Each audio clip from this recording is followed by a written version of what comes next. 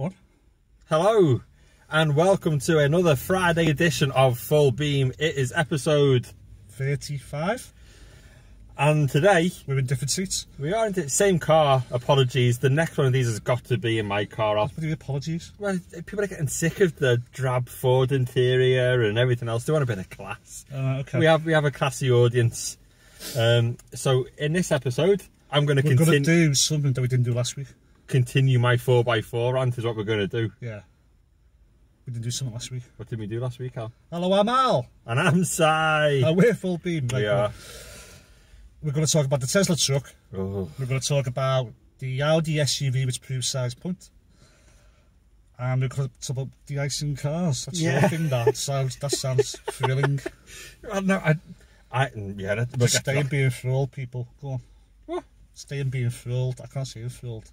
Stay and be engaged, people. Amazed. Yeah. So go on then. 4x4s or Tesla truck first? Tesla truck first. Can I swear? No. Oh. Go on then. What are your thoughts? My thoughts are, I think you have to see it in the flesh. My thoughts are, looking at it, it just looks a mess to me. My thoughts are, he's got absolutely off his bonnet on drugs, watching an old sci-fi movie, say Blade Runner, or allegedly. It's just what he thinks he looks like, not what he's done. Is that right to say? Yeah. Absolutely. Right, okay. You're not saying he's done that. Oh no. I'm not saying that Elon Musk is a class A drug user at all. But it looks, he hasn't designed the truck, has he? Someone in Tesla has got off their bonnet and watched an old sci-fi movie and drawn a truck. And they've drawn a truck. It's absolutely huge. Its dimensions are so big, so stupid that rumour has it that it doesn't actually abide by our rules and regulations. Right. So you could order one, you can have one delivered, but allegedly you will not be able to drive it in Britain. And there's also rumours going around that it will not be made, and that's why they are only taking such a small deposit. Do you know how much the deposit is? I do, makes you tell me. It's 100 quid. It's 100 quid deposit to put your name down for a Tesla truck. If you want to put your name down on any other model of Tesla, it's upwards of £1,000, £1,000 minimum. And people are saying that you only have to put £100 down because such small monetary amounts are easier to return when it doesn't come off. That makes sense. So I can go on, I can go on. First of all, the truck itself. When I first saw it, I mean, I've not seen it obviously in real life, I've only seen it on the internet and what have you, but it just didn't look like a truck, obviously, right? And then I remember thinking, where's the pickup bit? Where do you put the stuff in? Looks like a pull-me-pull, yeah. Right, so when you see the sensor has got the bike on, I'm thinking, oh, that's where it goes, but you can only get a bike on it. It's not much of a pickup truck, is it? And then I'm thinking, so there's that, right? And then I'm thinking, why did a pickup truck that does 0 to 60? Exactly, 2.9 seconds. Puff, there goes your bike. Yeah, your bike's off the back, isn't it? There goes your shopping. And I just with the whole Elon Musk thing, I'm getting really bored of him now, because he reminds me of Richard Branson in the way that his products were never about the company; they were all about him. Do you know what I mean? Like Richard Branson used to, like when Virgin Airlines started, all the beauties, he got dressed up as the airline steward. That's not a steward. When he did Virgin Weddings, he got dressed up as a bride. He made it all about him. Yeah. And Elon Musk is just an attention seeker. Yeah. If you look at other luxury electric cars, such as Rimac, you probably don't even know what he looks like. No. I do, because I've seen him in a magazine, but very unassuming, they just get on with it. Yeah. They just make cars. And that's the way it should be. That's the way it should be. Maintain class. Yes. There's not much class there at Tesla at the moment, but it's a shame because... Well, it's the whole model. It's the whole model range, isn't it? The Model S, the Model X, and he's put the Model 3 in the middle to look like sex. Oh, he hasn't, has he? Yeah, but he didn't do the Model. He didn't do the Model E. He made it a 3, and the 3 sits in between the S and the X. That just proves my point. Yeah, no class there whatsoever. No. But yeah, 0 to 60 in 2.9 seconds. That is just absolutely ridiculous. It's bigger, wider, taller, whatever than a bus. It doesn't meet any regulations. They're only taking £100 deposit, which means it's going to get returned to you when it doesn't come off. In other words, nothing about it is right. No, nothing about it's right. And also, people are losing their minds over the looks of it and everything else. But people have got to surely understand that it's not going to look like that when it goes into production. I mean, I'd have had more respect for the thing if I mean a pickup truck. I'd have had more. If you want to do something, just kind of. We had a podcast the other week, and I said, "Do you think we've seen the last of car design?" You went, "No." One thing about this is proof we haven't seen the last of car design because this is generally weird looking. Yeah. So I appreciate it for that, but I'd have had more interest about it if it had been like, you know, his new 5-seater everyday runabout car, which is shaped like a pyramid. I'd have been more interested then.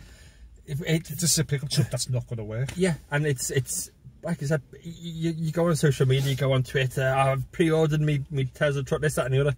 People are losing their minds for how it looks now, but it's not going to look anything like that when it goes into production. If he wants to sell that worldwide, it's got to change dramatically. Like, I've seen it front on, and there's a massive strip of lights, really high, bright lights on the top of the windscreen.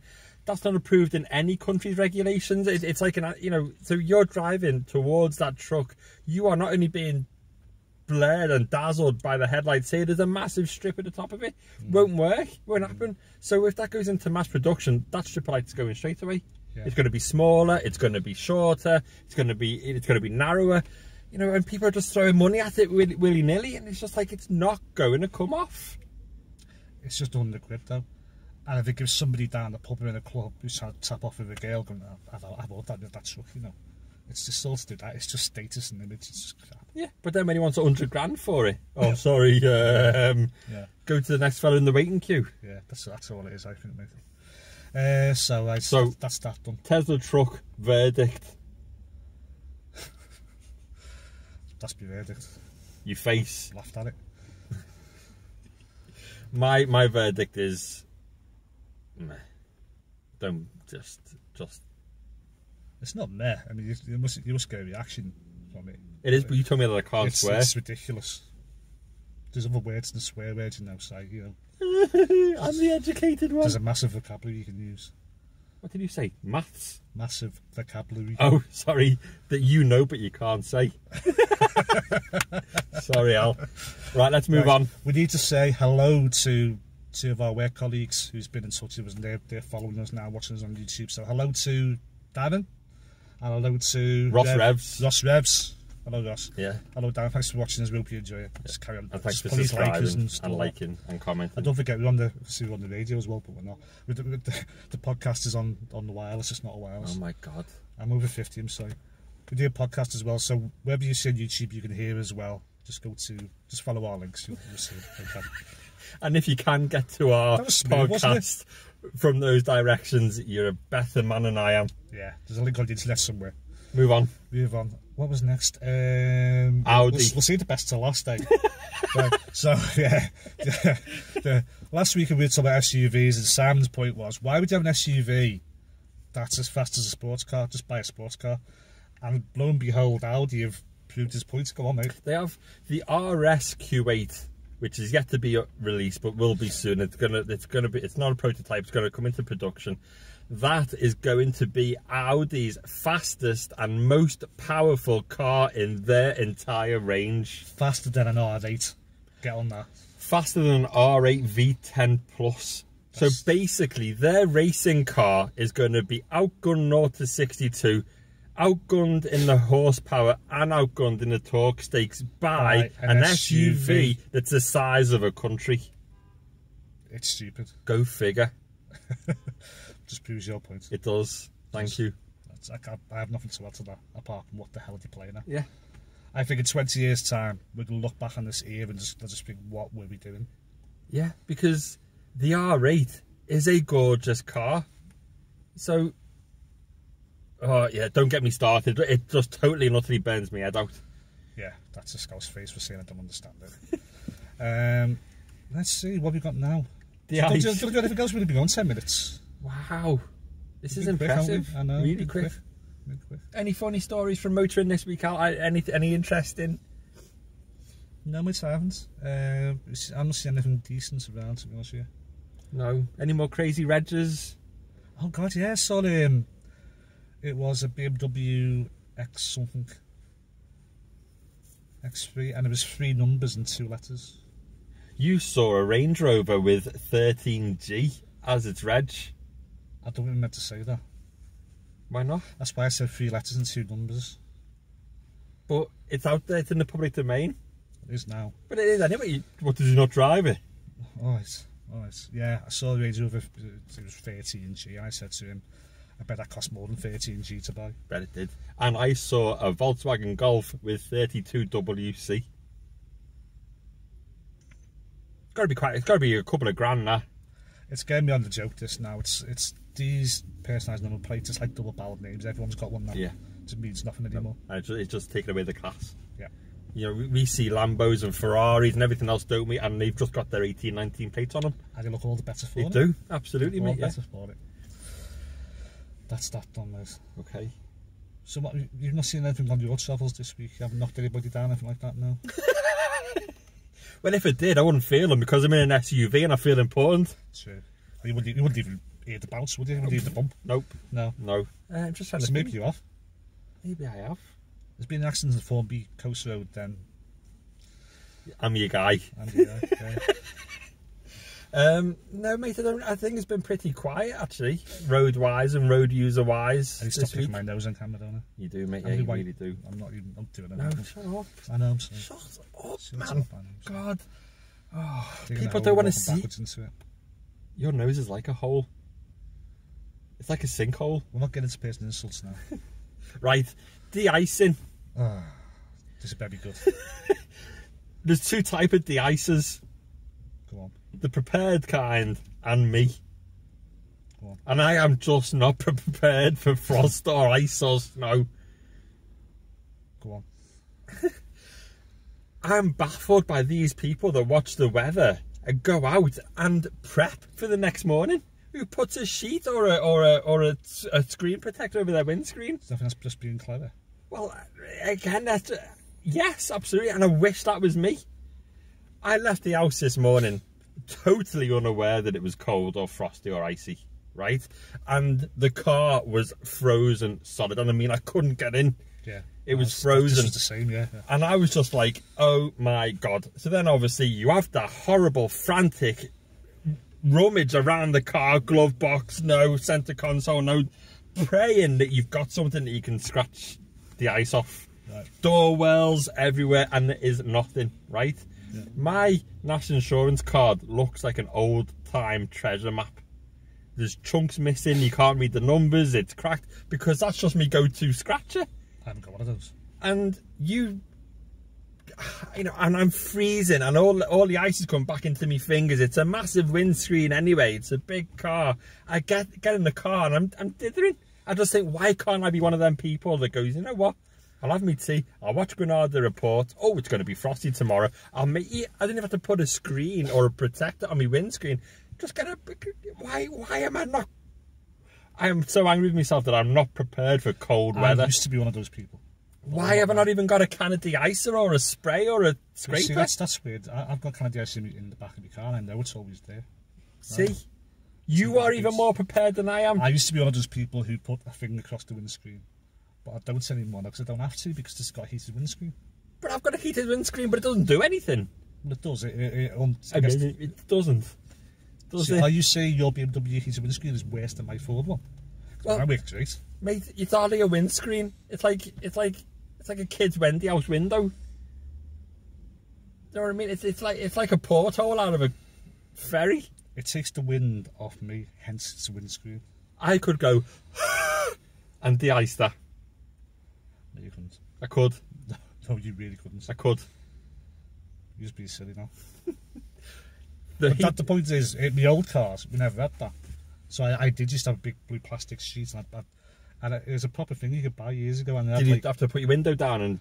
Yeah, and I had like little suckers on the end, stuck to your window, so it was tight across I am jealous of people who are prepared for cold weather. It was so nice next morning, just getting it going. Oh, it's been frosty. Look at the frost, isn't that awful? Blip, blip, blip. And your windscreen was exactly great. So what kind of de-icer are you? Are you in my camp? Are you oh my god, it's icy, I'm going to be late for work, grab whatever I can, fingers, bank cards, whatever? Or are you a semi-prepared, as in Al, where he's got a can of de-icer in his boot and he knows it's always there? Or are you a fully prepared, top-class driver that has your windscreen protector, you've got a scraper in your glove box, a blanket, a spade, snow chains, a husky in your boot? It's a generational thing. You're an entitled millennial who's never known hard times. I'm an old boomer who... Okay, boomer. Yeah, that's me. who... We've known it's tough. We never know this heated stuff. Did you have to like come out in your bare feet? Did you have to, you know, wear Alpanza shoes? Here's Al bum bum bum. Yeah, never had to. Actually, so we have to wear tea cozy. Oh well, that's got me, boss. And it was warm because it's come off the teapot. It was great.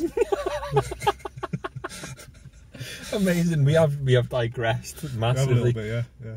But yeah, I mean that's it. It's just that cars are so well equipped now. You don't need to be prepared. Yeah. But and then it would save you time if you were though. Yeah, still. Exactly. Because in my head, then I'm annoyed. I'm like, oh, I'm going to miss my train now. I didn't want to be 15 minutes. It's only 50. I'm only going to be late by another 50 minutes because the trains are that regular. But I just get so frustrated with myself, so angry. Simon, why haven't you prepped for this? Why don't you know where your scraper is? That's all I want to say. Why don't you just get a piece of plastic and just have it in your car in the boot?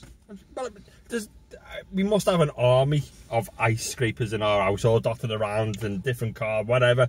And I should just be able to go bump and go into my glove box and get my scraper out. I bought one 2 years ago and it's lovely. It's like this big penguin stuffed toy, like a penguin teddy bear, but it's a penguin. And the scraper thing is at the top of his head. You have to put your hand up it to do it.